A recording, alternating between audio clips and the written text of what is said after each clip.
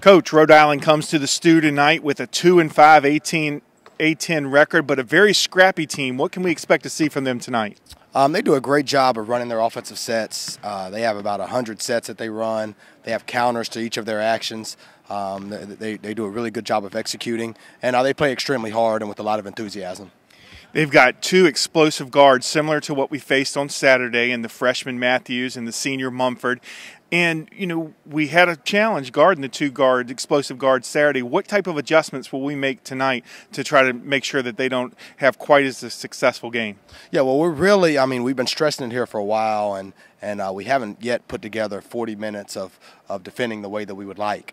But we feel that we're up to the challenge today, and hopefully we can, put those principles that we've been working on and stressing, that we can really show them tonight. Javante Reddick comes into the A10 season averaging a double-double. What do you think the difference has been between earlier in the season and now? Well, I just think he's really focused on making a lot of effort plays.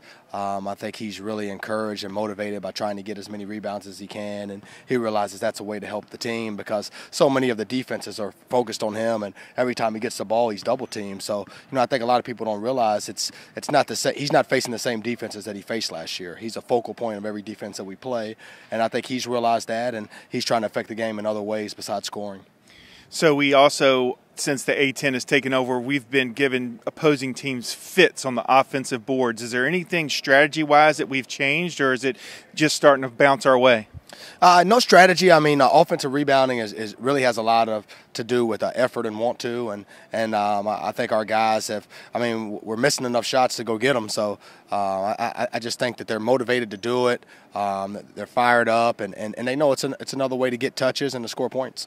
Great. Well, Coach, good luck tonight, and let's come back with a victory. Yes, sir. Thank you very much.